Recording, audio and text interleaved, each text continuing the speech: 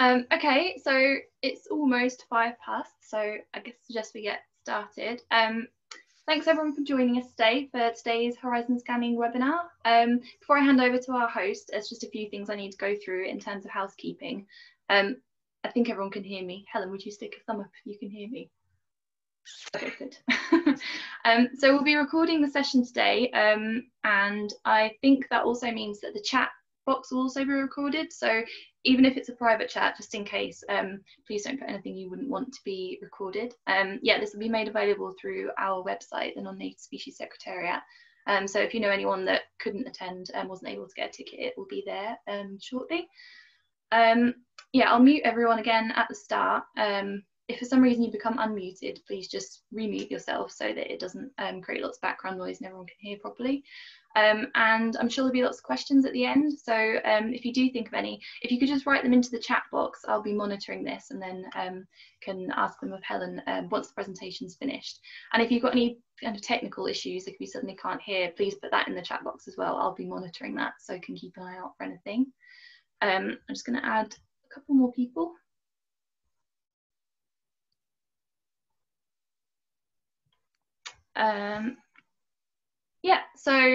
Yeah, thank you for coming. I'd like to introduce Professor Helen Roy, who has kindly agreed to do this for us. Helen's going to be talking about a recent piece of work looking at horizon scanning for new invasive non-native species threats. So yeah, I'll hand over to you, Helen.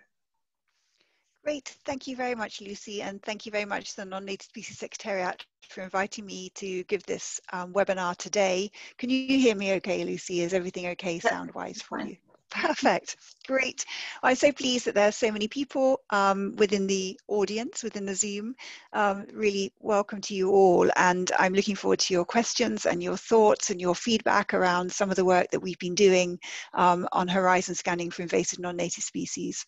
So I'm an ecologist at the UK Centre for Ecology and Hydrology, and I have a lot of interest in biological invasions and have had some fantastic opportunities to carry out many different projects on them.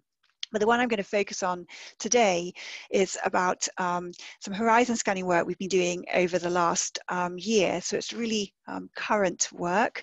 And of course, it's not just me that has been involved. I'm just going to check my slide has moved on okay, has it for you all? So you now should see a whole list of people, and many people have been involved in this work, and the people that are listed on this slide are those that have been involved in the GB horizon scanning work that we were doing leading into a workshop in December last year. So thank you to everyone that's been involved, but I could make this a much longer list if I was to include all of those people that I've had the fantastic opportunity to work with all the way around the world, for instance, on the UK Overseas Territories horizon scanning work. And I will talk a little bit more about that as I go through, but to thank very much these people who've been involved in this latest horizon scanning work.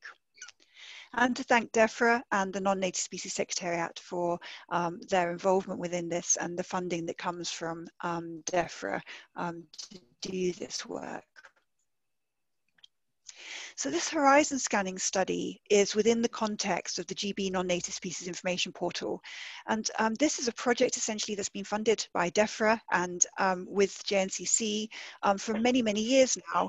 And it's a great pleasure to be the person leading this project, but Steph Rourke at the UK Centre for Ecology and Hydrology is also absolutely instrumental in this, as are our project partners, the British Trust for Ornithology, the Marine Biological Association, the Botanical Society of Britain and Ireland, and many others, and probably many of you who've provided information to the information portal over the years.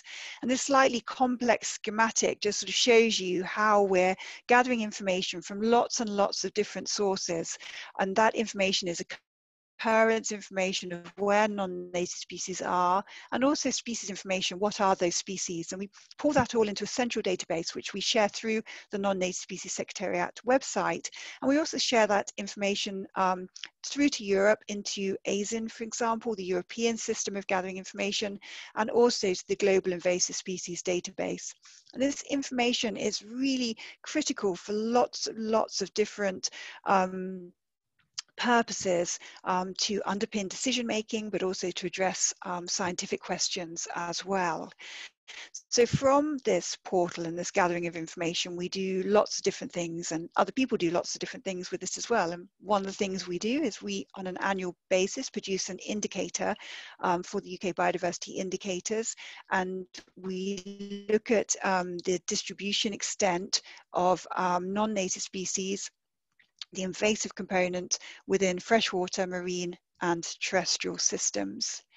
And perhaps that's a good place for me to actually just mention the definitions that we're using here. So a non-native species, we're referring to those species that have been moved from one part of the world to another part of the world by humans. So it's that human part that's really important in that non-native species definition. When I'm referring to invasive non-native species, I'm referring to the proportion of those that cause some kind of damaging effect and have spread often over quite large areas. So within this portal, we have about 2,000 species names, and these are non-native species that have arrived and established within Britain. And of those, about 15% are known to have some kind of impact on the environment or society or economies, or indeed all of those things. So this portal has lots of information on both those species that we consider to be damaging and also those species that we don't consider to be damaging. So that's just to give you a bit of an introduction to the non-native species information portal, and you can explore it yourself on the website and look up some of the species that are within that system. But we're always updating it. So if you have any information, please do get in contact with me and share it through that information portal.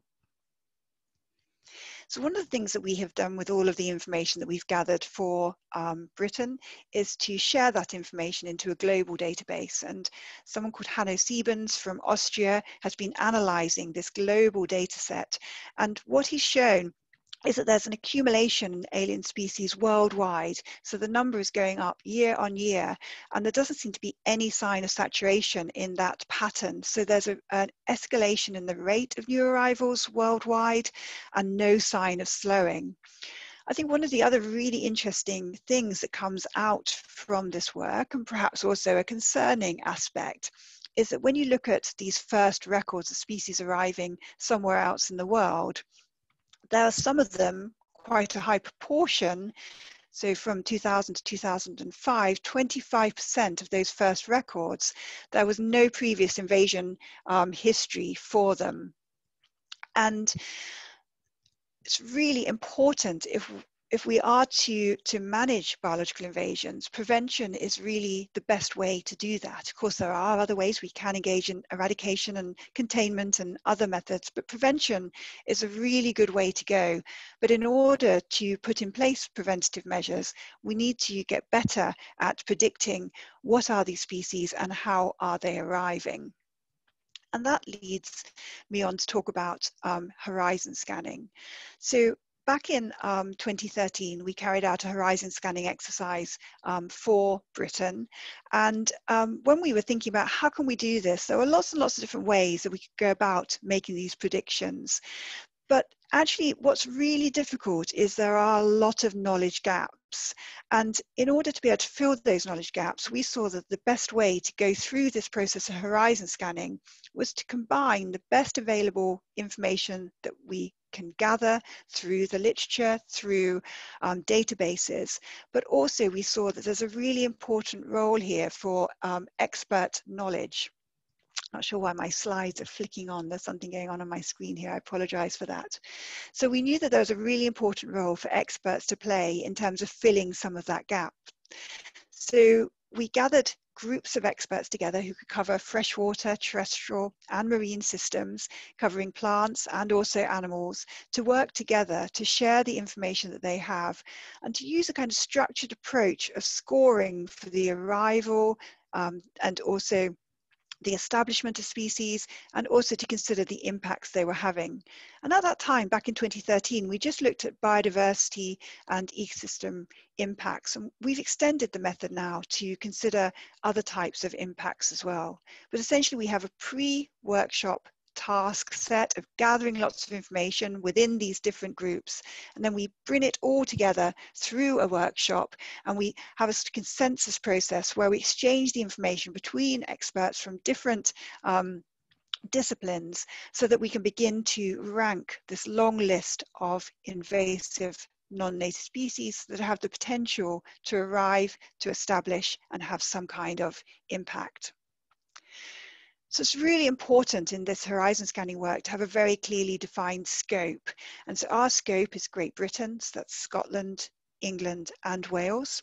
But I shouldn't say that there has been a whole island exercise on horizon scanning as well, and we're very much enjoyed sharing information between the whole of Ireland and GB, and indeed across the whole of the EU. The temporal scope that we have been looking at is the next 10 years, and we see that as being a time period over which we can make some reasonable predictions. It's not too long and it's not too short. And we've been looking at impacts primarily on biodiversity and ecosystems, but also more recently looking at economic and human health impacts as well. One of the things that I've worked with Olaf Boy and Jodie Payton on is thinking about some of the guiding principles that we've been using within this expert elicitation process. Because when we first thought about doing this horizon scanning, we thought we'd follow a sort of what's called the Adelphi method, where we had sort of anonymous voting and ways of avoiding the bias that can happen when you have a crowd of people together. But actually we saw that that wasn't very helpful in terms of people sharing knowledge across such different disciplines, and within this very complex questions that we're asking, that we felt it was much better for experts to be able to exchange that information. And so we wanted, though, to be really transparent about how we go about that. Defining the scope is really important, and having a method that we follow, a structure that we follow with scoring is really important. We've also been reviewing and adapting the method. It's also critical that you have a diverse group of experts who can span all of those different environments and taxonomic groups, but also have experts who know about human health and who are practitioners on the ground and can inform from some of the evidence that they will also bring to that. So the diversity of experts is extremely important. And then the experts need to know what they know and what they don't know, and to be really honest about exchanging that information. And that's how we can then begin to work together to fill some of those knowledge gaps by empowering all of the experts to interact, to share their experience, and to capture all of that information. So we published a paper just sort of outlining how we've gone about these expert elicitation, consensus building approaches. And these photos always make me smile a lot because they're from the UK Overseas Territories project that we did, funded by the UK government, the Foreign and Commonwealth Office's Conflict Stability and Security Fund. And I was really delighted to be part of that project and meet amazing experts from all around the world to put together horizon scanning lists for all of the UK's overseas territories. And I learned so much through that process. So in terms of our previous horizon scanning work that we've done, I've already mentioned that back in 2013 and published in 2014, we carried out this process for Great Britain. We then were really fortunate to have funding to carry out this same approach for the whole of the European Union. And we published that a few years later. I've already mentioned the UK Overseas Territories work that we've done, and we've published the work there for Cyprus, for the Cyprus SBAs, but also more recently for the Antarctic Peninsula region. And we're looking forward to publishing those more widely as well, but their report is available on the Secretariat's website. So then thinking about how is this information used, because I think this is really just the very first step in a much, much longer process. So we produce these prioritized, if you like, or ranked lists of invasive non-native species following this process and with that particular scope. And for example, the European Commission have used that list in part for prioritizing species then for risk assessment, and then to be able to make some decisions around which species might appear on the list of union concern. But they can also be immediately used for implementing monitoring and action. And Olaf Boy recently led a paper using the list that we had derived for Europe to look at structured eradication feasibility assessments. So that can be another way in which these lists are used. And also for enhancing biosecurity. So the paper that we published for the Antarctic Peninsula has now been put forward for the Secretary of the Antarctic Treaty to consider whether it will have wider applicability for other of the peninsula territories. So I think there's lots of different ways in which this information can be used. So one of the things that we have done in the 2019 exercise, where we all came together for a workshop in December, was to extend the scope. So we had been looking at biodiversity and ecosystem impacts. So these are things such as looking at mussels, which are ecosystem engineers and can have cascading effects throughout whole systems and really alter the community dynamics within a particular system. We've also been looking now more recently at human health, and of course mosquitoes are a very obvious example of some introduced invasive non-native species that can have quite profound human health impacts by vectoring disease. And also extending this to consider economic impacts as well. And in this context and on Plant Health Week, that's a particular relevance, thinking about those species that really have quite profound plant health impacts. So to do this, we've been trying to have some kind of definitions around these different types of impacts and assigning a score for them. And that kind of gives us the first way in which we can rank these very, very long lists of species. So I think just as an example for the UK overseas territories, we were looking at thousands and thousands of species and trying to distill that down to lists of tens that can perhaps provide that very critical priority list for subsequent decision making. So we use this scoring process. Oh, and I just realized that second two should actually say 3. So I do apologize for that. We don't have 2 2s on the scoring list. So we score from 1 to 5, with 5 being the highest impact and 1 being the lowest impact. But one of the things we do as well is we acknowledge this is a very crude scoring system, and it's just to give us a first point at which we can begin to order the list. But we do have some definitions going from, for example, on the biodiversity and ecosystems, a score of 1 would be no sort of deleterious impacts or very local short-term impacts on very few species, and that they might be reversible. Whereas when we get to the score of 5, we're thinking of much more widespread and severe long-term impacts, and it might include the extinction of species, certainly would include changes to ecosystem function and consequently the services that an ecosystem might provide. So just thinking about the biodiversity and ecosystem impacts, to give an example. So this is on St. Helena, and this is Eleanor Chicarico and Niall Moore, and they are holding the New Zealand flax fronds here. That was a difficult thing to say. And it was really starting to see the invasion by New Zealand flax on St. Helena, covering really large areas and really altering the systems that are there on St. Helena. So very obvious impacts that can be seen. But just to also mention that very recently the IUCN has published a system, the Environmental Impact Classification for Alien Taxa system, that allows people to have a framework for quantifying impacts. And so you may be interested in taking a look at that. When it comes to socioeconomic impacts, I found this slide in the Non-Native Species Secretariat Gallery of Olaf and some giant hogweed. And we know that the giant hogweed, for example, can have impacts on by being photoreactive in terms of some of the substances and causing skin problems as a consequence of that. And another paper that you might be interested in looking at is this one on socioeconomic impact classification of alien taxa.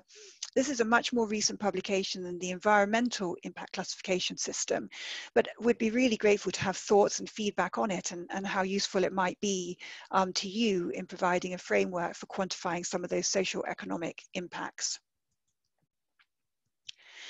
So just looking at the list that we produced by going through the horizon scanning exercise last year for GB, when we look at the biodiversity and ecosystem impacts, we came up with a list of 100 species that we were able to put into quite kind of discrete bands. We have a top 10, an 11 to 20, 21 to 30, and so on, all through up to the sort of 51 to 100.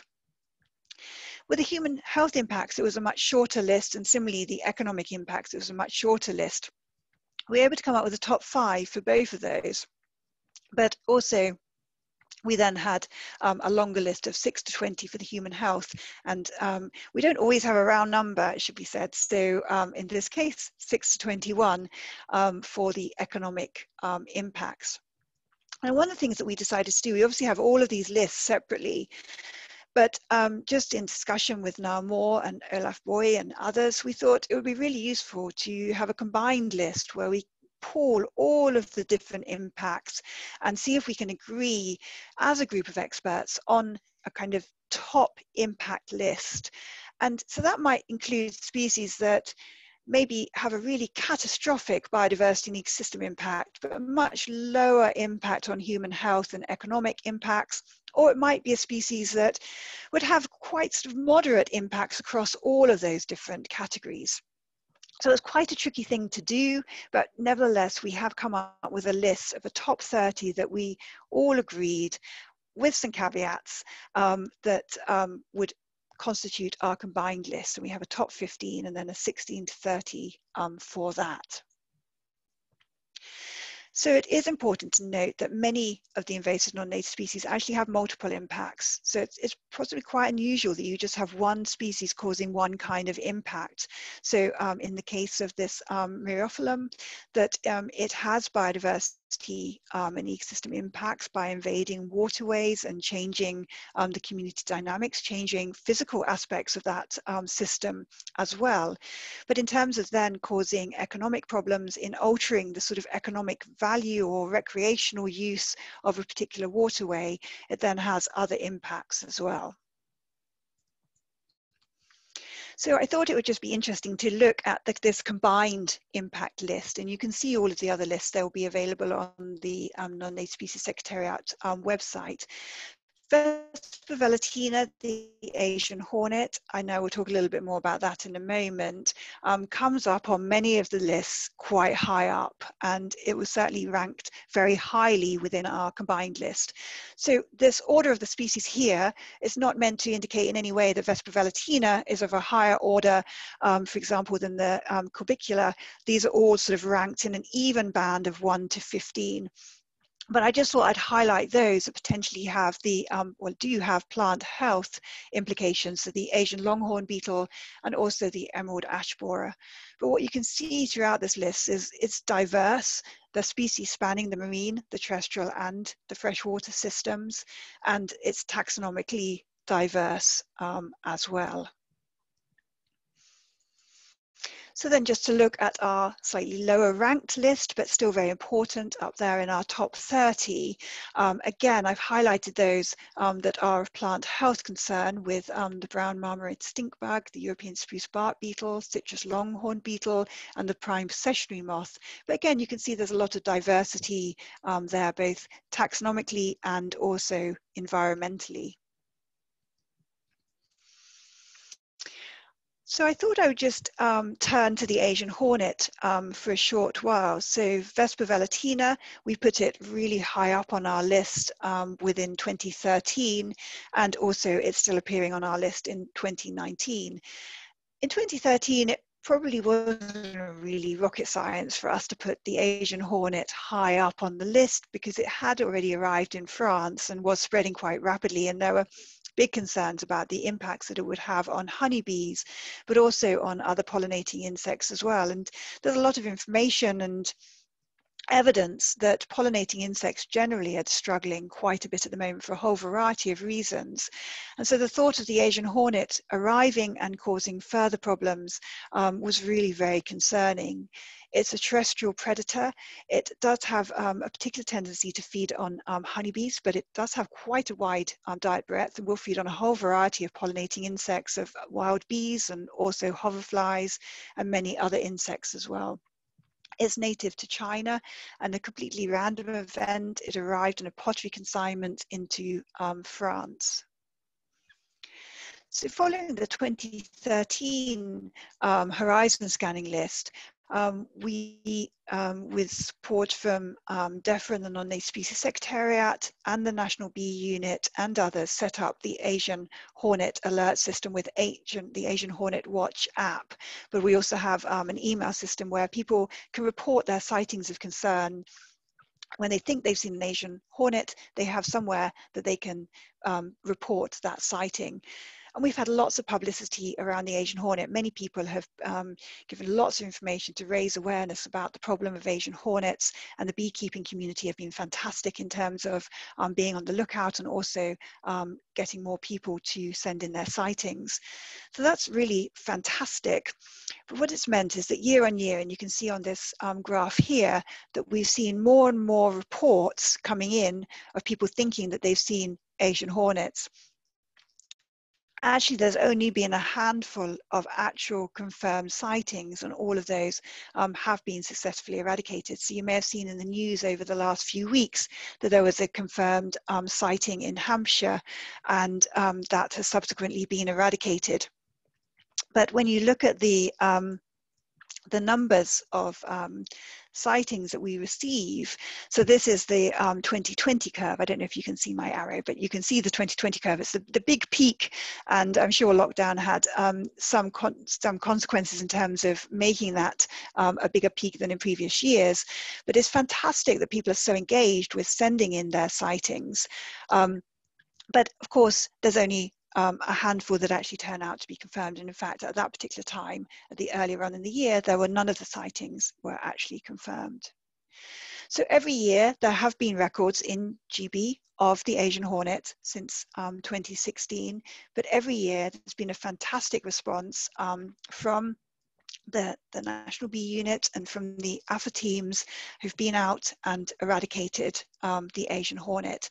And to thank all of those people who sent in their suspected sightings, because that's what gives us the ability to be able to send that information through for that eradication campaign.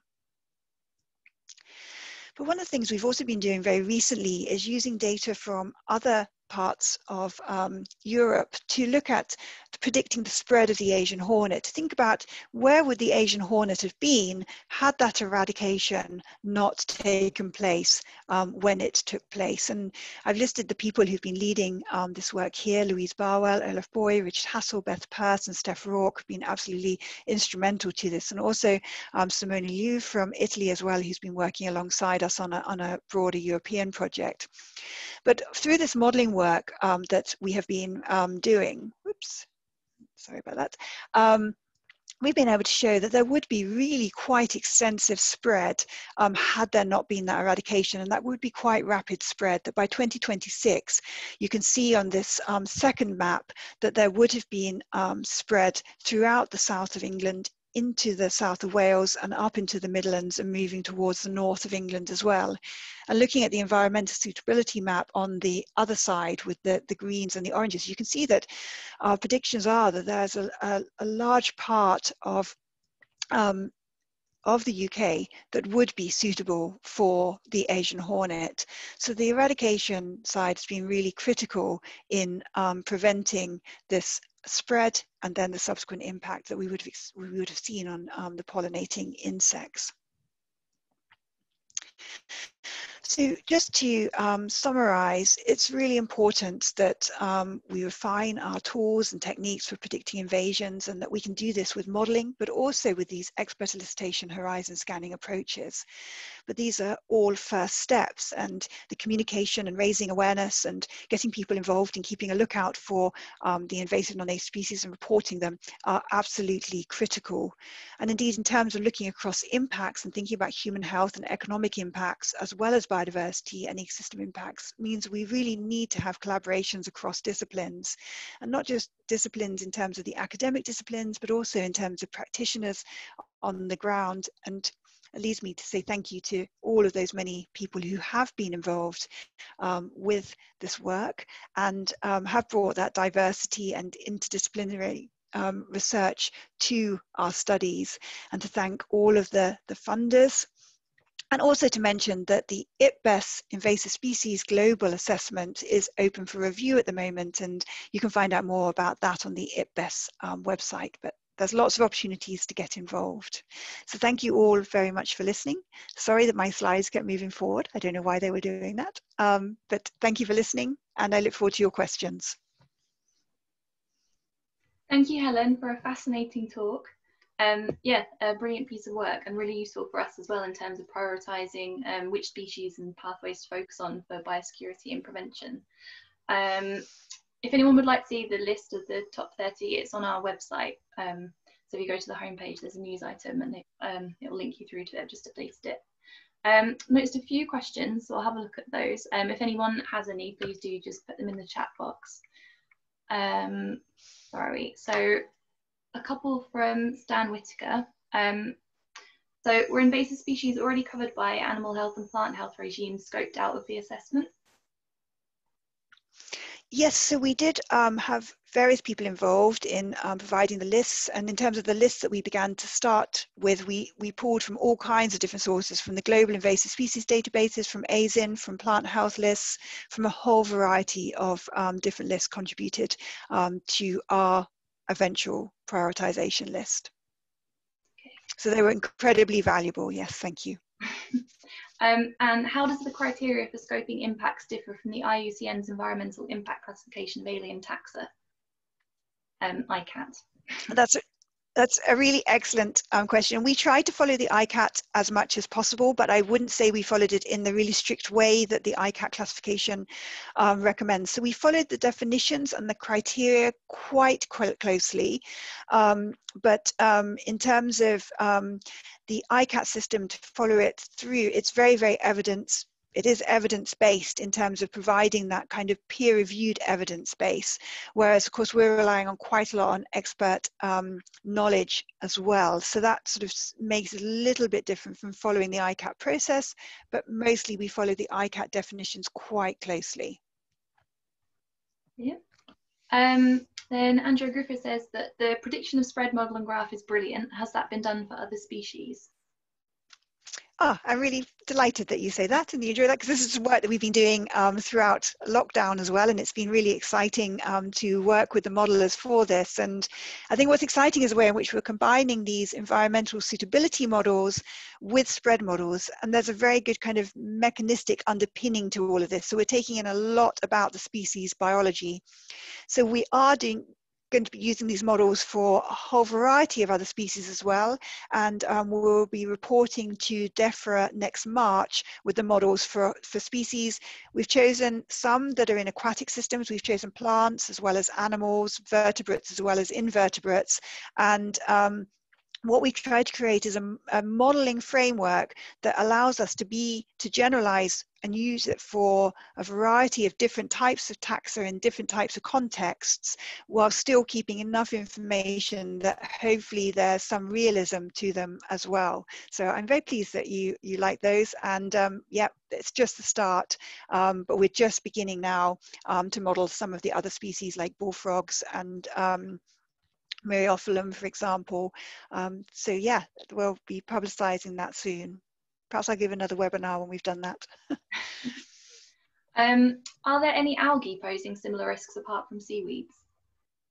That's a really good question, and I think what that does is highlight to me to mention our sort of knowledge gaps, and there for sure will be other algae, and we need to consider those more broadly.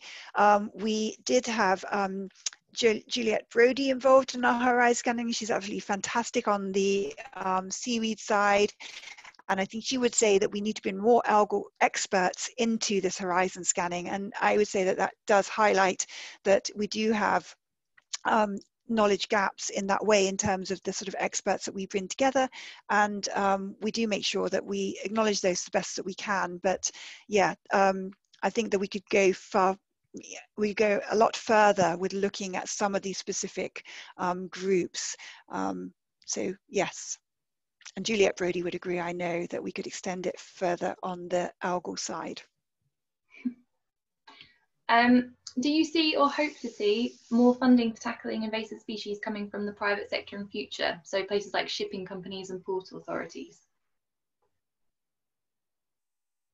Oh, that's a really good question. So I'm very naive at not really thinking about where the funding comes from at times, and just enjoying doing the science behind the scenes.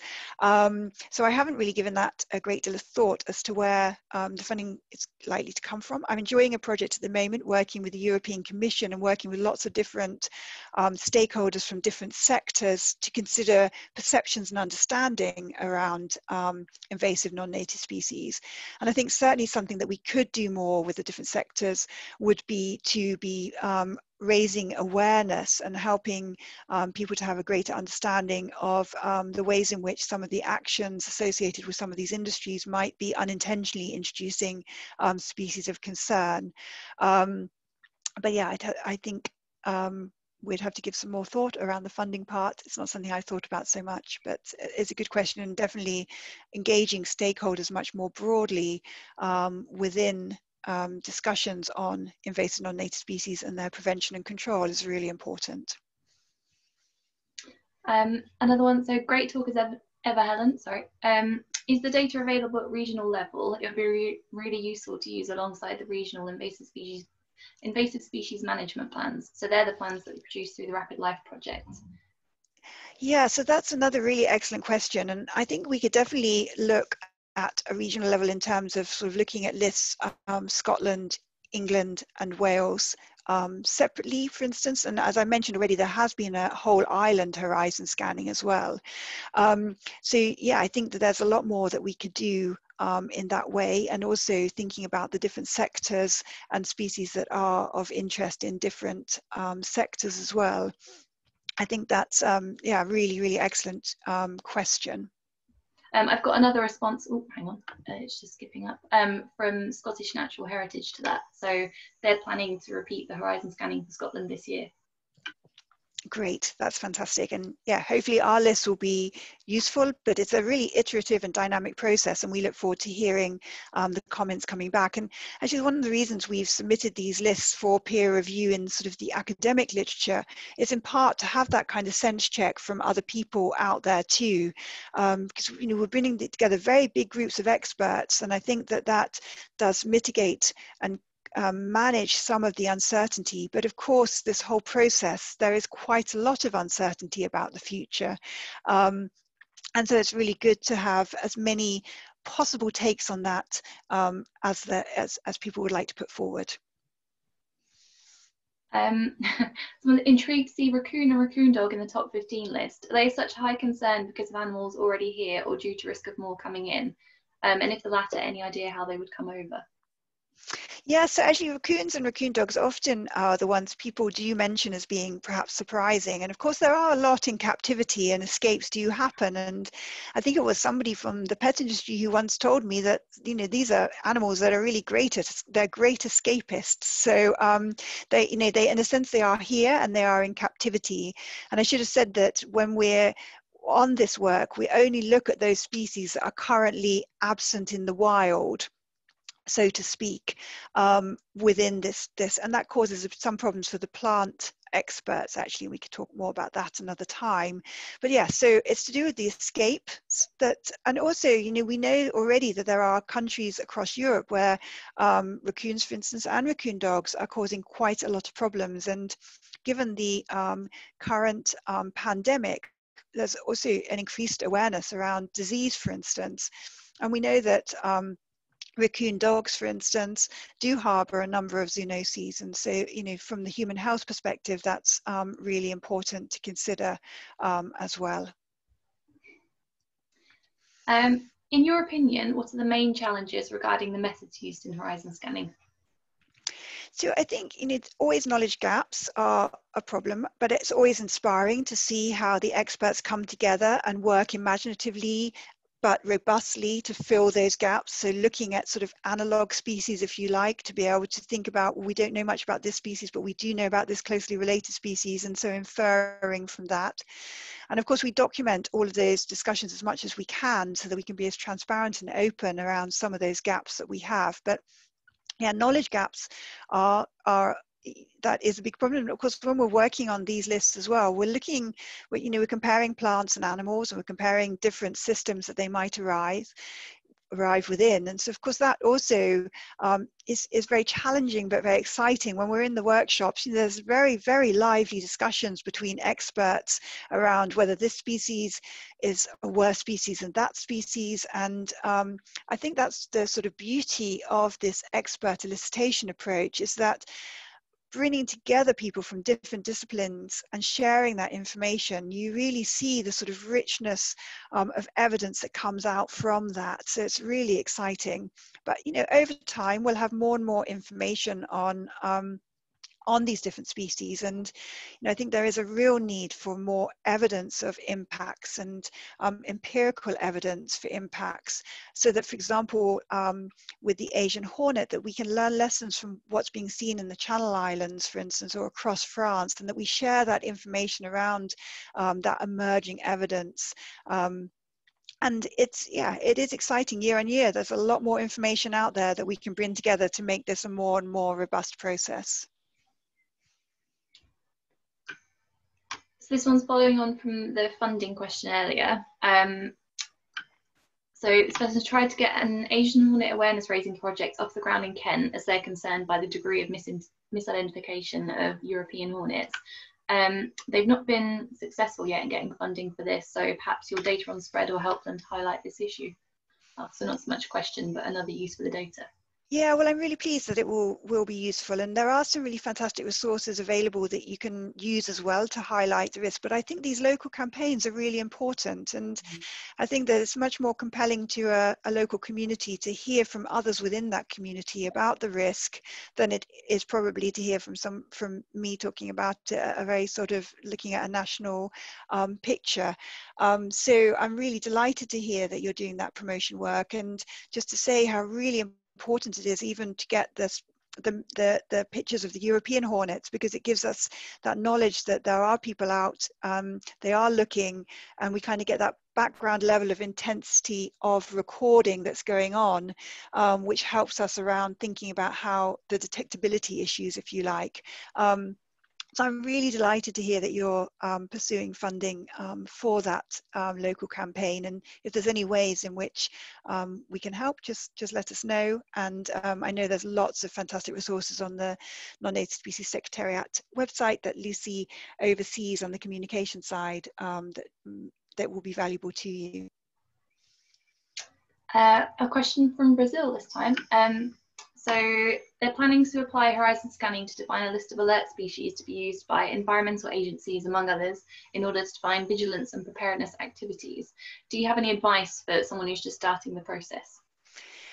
So I think gathering together a good group of experts with diversity in sort of taxonomic understanding, but also in terms of sort of from different so from people who are sort of conservation practitioners through to the people who have the taxonomic understanding of the different species and the ecology. So bringing together those experts is a really, really good starting point. And then there are a lot of data sources out there that you can begin with. So for example, it may be that the UK Overseas Territories Horizon Scanning lists that we have published on the Secretariat website might be a really good starting point for you to kind of go through that list and think about those species and their relevance to you in Brazil. But if you have any questions at all on how we've gone about our method, I mean, we have published it in the different papers, and but of course there still will be questions from that. We'd be really happy to answer them, and indeed we have done so for other regions. So for example, horizon scanning activities that have taken place in other parts of the world. We're always really happy if there's ways in which the methods that we've been using can be of value to others elsewhere in the world. And also we'll then learn from you. You can come back to us and tell us what worked for you that you did differently, and we'll be able to refine our methods as well. So good luck with that. That sounds exciting. Oh, another one.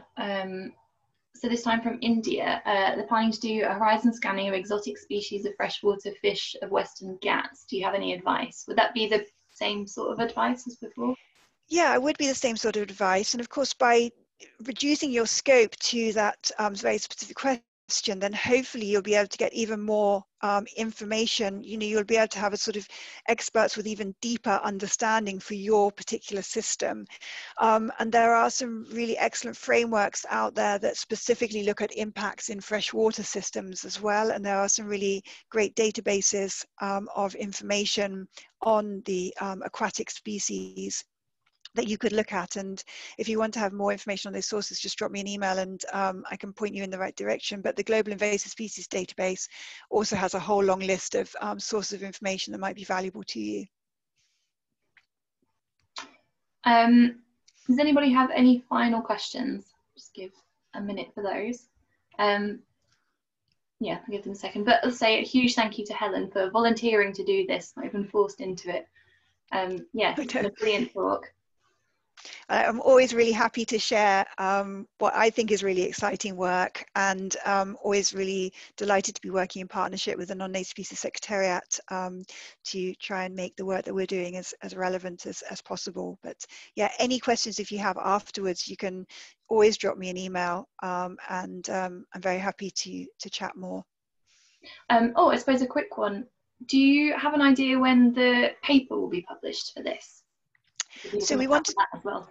Yeah, we always try and do it as rapidly as possible. So I will say that I would hope that we would submit this paper in maybe 4 months' time, and then it's reliant on the review process. But within the next year, the paper should be published comfortably within the next year, I would hope. It's really important to us to share the information as widely as we possibly can, so it can be of value to as many people as possible. But also, as I said, that process is a really important sense check of what we've done, and to receive the criticisms from others so we can improve going forward is really important too. Brilliant. There's lots of thank yous in the chat box, but I don't think there are any more questions. So yeah, I think that's everything. Well, thank you all. It's been just wonderful to be with you all. And thank you very much, Lucy, for organising everything and for going along with my volunteering and inviting me to do this. Thank you. Thank you, Helen. This will be available on our website shortly on the Horizon Scanning page. So check out the list and check this out and share it when it's ready. Brilliant. Thanks, everyone. Yeah, thank you all.